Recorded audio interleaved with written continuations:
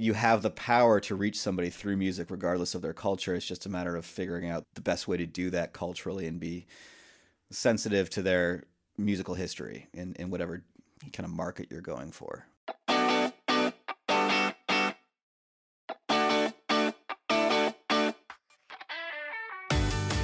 Welcome to Audio Branding, the hidden gem of marketing. I'm your host, Jody Krangle, and this podcast will discuss just how sound influences our behavior. I generally talk about this in the context of advertising and marketing, but there are other places this is important too. I really feel that it plays a much more important role in our lives than maybe we realize. So let's delve a little deeper. This is the second part of my interview with Nick Crane. For music composition especially, I would think being able to speak in the client's language would be really kind of needed, because you need to be able to tell your client what they should be hearing or what they should be looking for as far as what they want for their commercial or film, you know, emotive music, the type of instruments. And I have to ask, like, how do you relate this kind of stuff to your clients? Because your language musically would be far different from theirs, I would assume. Yeah, yeah. No, I love this question because it's like really ubiquitous to what I do and other people Hmm. that do what I do. And I'm sure everybody has a slightly different answer, but what I've found is the one great method, which is super counterintuitive, is to talk about things in terms of emotions, Hmm. which you think would be really subjective, because emotions and music are both really subjective things, and how Hmm. what music makes different people feel is very person to person. So it sounds like you're piling subjectivity on subjectivity, and that could get Yeah, confusing. sure. But it works. It really does. Hmm. If you talk about what what my client wants to feel when they hear this music, that's the quickest way for me to get to what they need. And if we start talking about, do you want to hear violins? Do you want to hear strings? Do you want to hear, well, violins are strings. Do you want to hear piano? Do you want to hear guitar? Do you want this to be an Hmm. electric beat, hip hop genre, even, any specifics? You have to have those conversations. But those terms are just as subjective as anything else. And Hmm. for some reason, when I talk about emotions and how you want to feel and really describing the the specifics of that emotion and that feeling, it gets closer to the story they want to tell, and it gives me a quicker lane to get to where they want to be. Does that make Yeah, sense? that it does. It makes a lot of sense, actually. So my next question is actually, how much does this change depending on where they are in the world? Because obviously, in North America, we have different sensibilities than, say, Great Britain, or like, um, Sure. there's places around the world that use different types of instruments to emote different emotions. So yeah, I'm curious how that changes depending on where your client is located. Have you noticed anything like that? Oh yeah. No, that's a huge variable. Mhm. Um, my experience has been primarily just the US and then London. I'm sorry, not London, but England, Mhm. Great Mhm. Britain, the UK. And I've done I've done one spot for China, and I'm trying to think if I've done any more. One for France, Okay. and that's the extent of my experience. But Did you within find them within different? the US alone, there are kind of musical dialects from the Sure. north to the Yeah. south to the east to the west that Mhm. provide enough difficulty with this. And I don't know, it's challenging. Certainly Mm. within, for instance, I would say between countries, it's bigger. Between, obviously, the bigger the distance, the bigger the divide's going to be, the bigger the cultural distance. Mhm. Um, I've noticed it really significantly between the US and the UK. There's a huge difference in terminology and what things mean. To a lesser extent, but on the same scale, the South versus the North. I've been doing a lot of work with Southern agencies recently, Mhm. and it's more of a subtle shift, but you have to note it, and it's just about identifying what they like, what they listen to, asking questions about what they're into, getting their suggestions for things to kind of figure out where their head's at, and then working within that mindset versus my own, because obviously I am a very specific person with specific tastes that are weird and different from other people and not for everybody. And Uh, I really try to get myself in the client's headspace to get them happy. I also have yeah. a composer that I work with who's from China, and he's most of his experiences with the Chinese market, and he just moved to Brooklyn last year. Wow. And That's a big change. yeah, he's incredibly talented. He's really great. He's a he's classically trained, Hmm. orchestral, really multi-instrumentalist. He can do everything. He can do it quickly. He's just really a really talented guy. But his sensibilities are so different from that of my clients. And I tell him one thing, and he comes back to me with something that's beautiful, but like in this very strange way that I completely associate with a cultural divide. It's Hmm. and so we've been working together to like get him kind of educated on what people here like and what people here mean by different things, and what's just, for lack of a better word, popular. Yeah. And it's I don't know, it's a process, but it's working out well, but it is a hurdle to overcome. Yeah. It sounds really interesting though. I guess you're getting sort of a crash course on the Chinese different sensibility of music. Yeah, it's super interesting because it is really quite different. Hmm. Yeah. We think of music as a kind of universal language, I guess, and in a way, I think it can be. But yeah, there's definitely different sensibilities as far as what instruments are used, what um, tonal progressions, I guess, happen. Yep. The popularity of certain music in certain places. Yeah, Yep. it's No, I really mean, interesting. it's interesting what you just said, that music is the universal language, but there are these things, and that's what it is.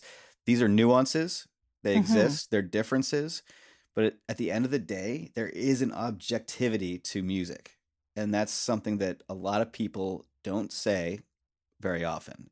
And I Hmm. really believe in it. I think there is an objective emotional response to different combinations of notes and harmonies and melodies that is universal and is objective across any culture, Hmm. because it's almost physical.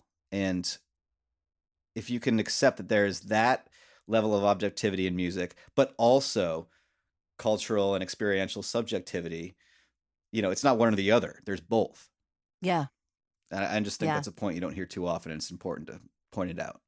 I agree. Yeah, and it's a really interesting point because when we're talking specifically about audio branding, because that's what we talk about here, Yeah, good um, callback. you know, um, when we talk about that, then it sort of lends this really interesting extra bit to the whole reason behind audio branding, and that is that you don't need to know someone's language to reach them on an emotional level. So Totally that's really true. important. If you're trying to get a message across and you don't know the language of the people that are hearing your message, then yeah, music is a really great way to reach their heart really quickly. Yes, Um, I agree. yeah. It's a very powerful tool, but a Hmm. tricky one. Yes. Yeah. Now, explain to me what you mean by tricky when you say that. Well, it's just an extension of what we've been talking about. I mean, Hmm. it's the fact that every culture has some form of music, you know. Hmm. Yep. Music exists everywhere in every culture, and people react to it emotionally in every Hmm. culture. It serves the same function, but they're also nuanced and different. So you have the power to reach somebody through music regardless of their culture. It's just a matter of figuring out the best way to do that culturally and be sensitive to their musical history in whatever kind of market you're going for. Yeah. And Yeah. that kind of leads to the idea of having, I think we talked about this before, but when we were chatting, but like the idea of taking one kind of mnemonic or brand anthem song and kind of Yeah. tweaking it for different cultures, but Yeah. keeping We the were melody talking the about same. this. Yeah, we were talking about this in the context of MasterCard because Right. part of what they've done with their signature sound is that they've translated it across many different cultures in many different countries. And that's part of, I think, why it cost them $15 million to do. They spent a serious load of coin on that. Yeah. Yeah. Yeah, because it's like I said, it's tricky. It's a Yeah. very tough little thing to pull off. But if you can do it, it's an extremely, extremely effective marketing thing. It's a great technique, and Yeah. it's music is the most memorable part of a lot of branded content. Yeah. Yeah, very true. And I think if anyone can pull it off, MasterCard will be the one to do it.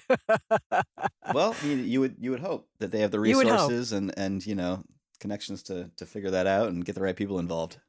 I guess we'll see over time how that works out. Yeah. Have you ever had to do a project that has sort of reached over different, almost different cultural experiences? Like, have you had a particular campaign that you've had to do music for that was playing both in the South and the North, for instance?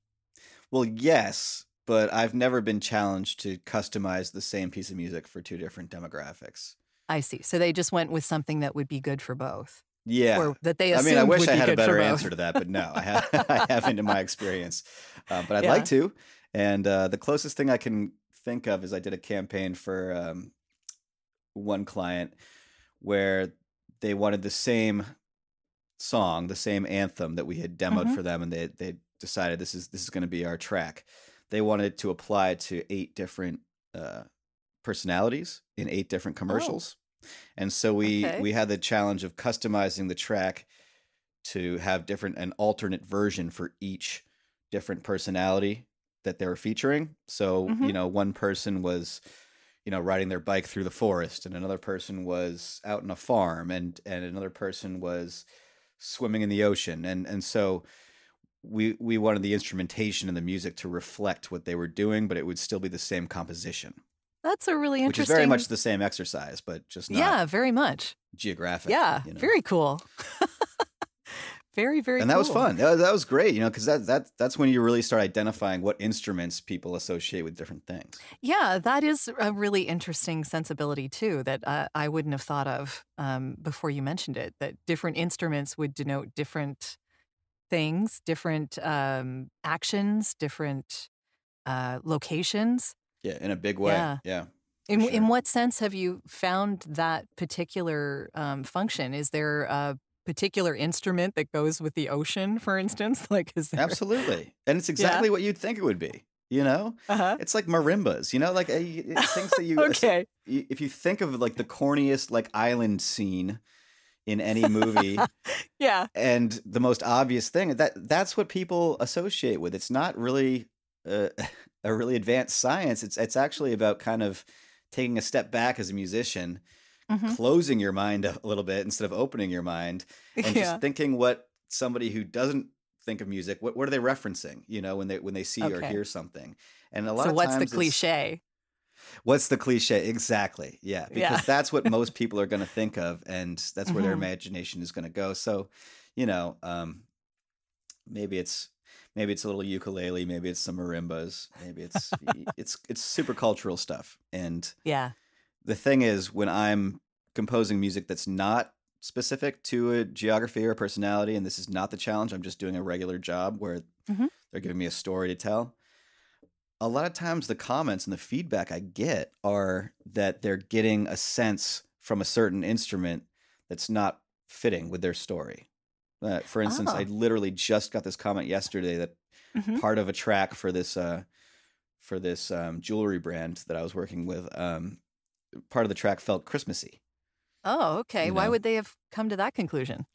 well, it turns out there was a combination of bells and flute and strings that I was using that Oh. leaned a little. It kind of crossed that border into Christmas Town by accident, and as soon as they said it, I heard it, and I was like, Okay. "Yep, you're right. You're right. That's it." So Okay. it's just about changing the instrumentation, but we kept the composition exactly the same, and it solved it for them. That's really interesting. Yeah. Yeah. I guess when we were talking previously, you mentioned a campaign that you did for TikTok.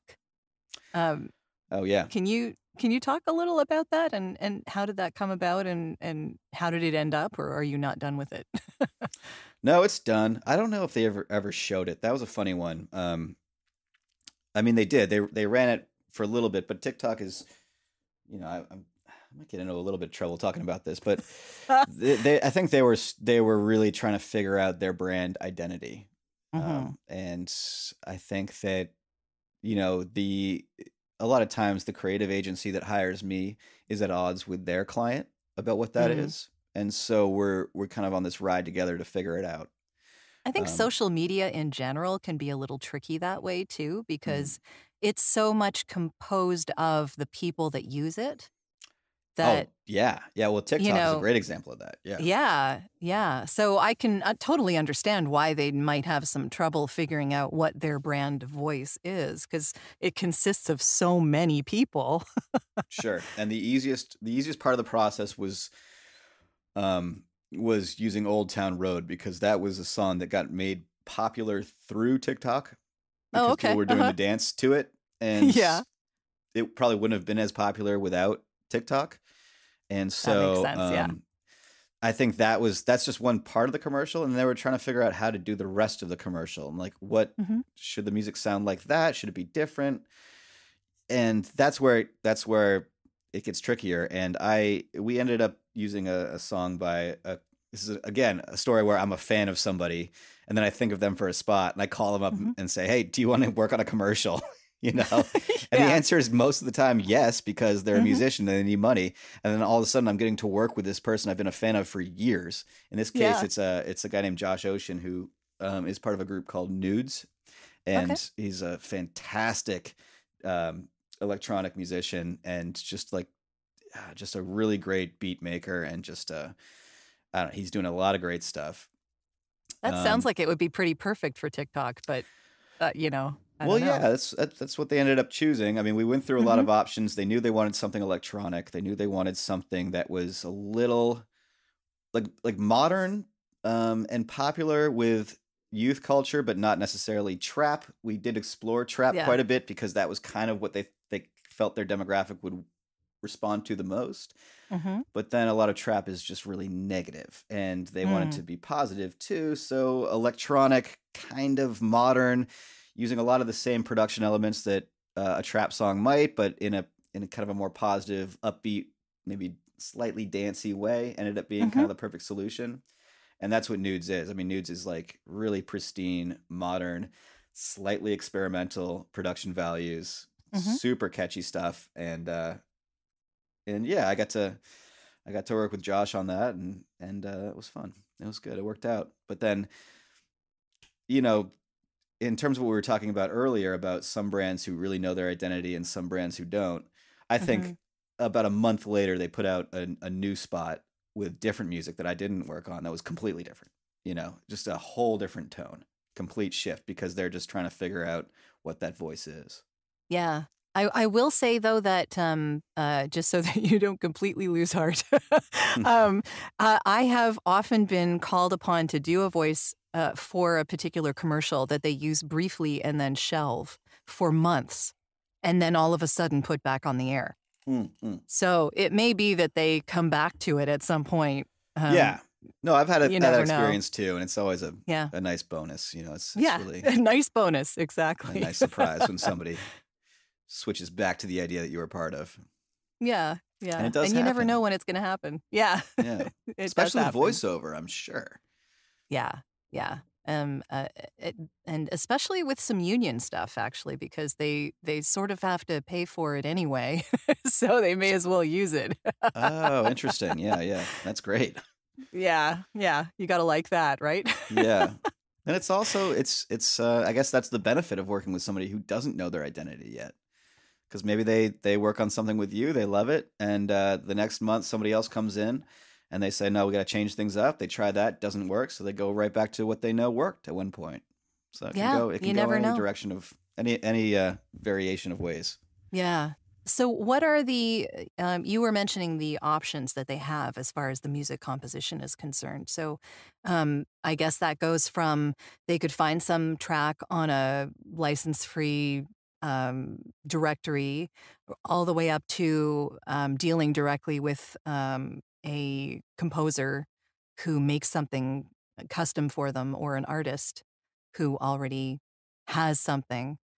So there's like a whole bunch of different options for people to take Yeah. on this. Yeah. Um, do you find that certain companies go in certain directions? Like, is there a certain type of like larger companies would be more inclined to pay an artist, or smaller companies might go with a directory, or do you think it varies? Yeah, no, I think you're right on. I think money plays a big part in it. And Mm-hmm. I think people are scared of music, and when a budget gets involved, they're even more scared of it, and they just want to make sure that they're not overspending, and they have a lot of preconceptions about working with a more established artist or doing Mm-hmm. something bespoke or whatever it is. They tend to think, "Oh, we can only afford this." And it's not often the case. I mean, there's a lot of ways to do it. That's my Mm-hmm. point. You can do it in a lot of ways. You can do a search, you can do a composition, you can do multiple compositions. You could find, I mean, there's just so many ways to go about it. And I think people often are limited in their thinking because they think they don't have the time or the money to do something, or they think that they're too small a brand to have a big name artist attached to them, and they don't they Mm-hmm. don't necessarily realize that there's a lot of ways to go about it. So the important thing is just to keep an open mind. Yeah, yeah, that's a good point. And I think, Um, to your question, the bigger the brand, the more experience they have with this stuff, yeah. the more they understand those options, and the more effective their branding becomes, because they know they can explore different ideas. There's all these ways to do it. Smaller brands, they just don't have the experience with music. They figure they can't afford different routes of doing things, and for whatever reason, they end up sticking with, for lack of a better word, more mundane options because of it. Mhm. Yeah, and I can see how that would, how their experience would lend to them deciding to do that. Yeah. Yeah, totally. Yeah. Yeah. It's been suggested to me when I've done research on audio branding that it's a good idea to get something custom made for yourself, precisely because then that sort of belongs to your brand and can't kind of be taken away from you in a way. Hmm. Like, I know, for instance, that some brands who use royalty free music might find someone else using that royalty free music for their Yeah. spot. And then all of a sudden they're like, oh, okay, well, I guess my audio branding is down the toilet. Yeah. It's over before it began. It's Yeah. like, it seems obvious, but that's what happens when you let, you know, your financial situation kind of dictate your thinking on things. And the fact is, you don't have to pay a ton to get original composition done. Hmm. There's plenty of talented musicians out there trying to make a living at this thing, trying to make music. It's just about talking to somebody who has the experience to connect you with the right person. Yeah. And you would be that person. I don't know, maybe. I mean, well, it's kind of why I we're hope so. talking. But Yeah. yeah. So, what are you working Yeah. on right now? Well, actually, a lot of COVID stuff. I Of mean, course. unsurprisingly, that Yeah. is, everybody's trying to get their own message their own message out about this. Hmm. And um, it's just been an incredible shift where everything's been super focused into this one idea that Yeah. all these companies are doing a different version of, Yeah. which is, on the one hand, very important. I think getting positive messaging out, depending on the messaging, Hmm. is great and can be really good. In most cases, it's very real and positive. I've found that brands are doing the right thing with this and promoting very basic messages about washing your hands and staying at home, and Yeah. and the right stuff. But yeah, everybody's kind of saying the same thing at the same time, and so the challenge has been to really find that unique angle and make something memorable out of it. So that's what I'm up to these days. I have a couple ongoing projects that started before this all happened that were already shot, that still haven't shipped yet because they're still in post. So I've been working on some of that old stuff too. That's more traditional. But because of the limitations on gatherings and groups and things, you can't go out and shoot a commercial right now. You just can't do it. Yeah. So everything's shifting to existing footage, stock footage, CG. Of course, that all still needs music, but a lot of it is specific to the current climate. And so the big game right now is finding ways to be original in this market. Yes. Yeah. That is definitely the big question, because I think it's time. Yeah. I got to say, I don't know who did it, but that Under Pressure spot, I forget what the brand, I can't give any specifics, but I saw it and I was just like, that's it. That's how you do it. Yeah. Yeah. I think also maybe we need a little humor right now too. Like I'm ready to stop Sure. crying. Yeah, positivity. Yeah, Yeah. absolutely. That's what we need to stop all this panic. It's like, Yeah. I really believe in that. And just this, so just, yeah, I agree. Well, music can be completely uplifting as far as all of this is concerned. So I love that idea of going in a different direction. Yeah, and that's what we need. Yeah. We need to be uplifted. We need to be positive and proactive and productive and not get sucked into this kind of mopiness that is just everywhere in this country and in the world right now. Yeah. Because that's no way to be. No, we don't need that right now. So how can people find you on the internet and elsewhere on social media? So you can check out the work at racketclub.tv. And it's Racket. Yeah, it's RACKET, right? Oh, thanks for that. Yeah. Yeah. We'll make that mistake. It's racket, like, what's that racket? Yeah. Yeah. I like it. Very clever. It's cute. I don't know. But yeah, Racket Club with the CK. .tv is our website where you can see all of our latest work, and you can get our phone number and my email and everything. And then of course on Instagram we're racket.club.music. And that's about it. Okay. Wonderful. Well, thank you so much for talking with me today. I really appreciate it. Oh my God, thank you. This has been really fun. Yeah, it was great. Thanks.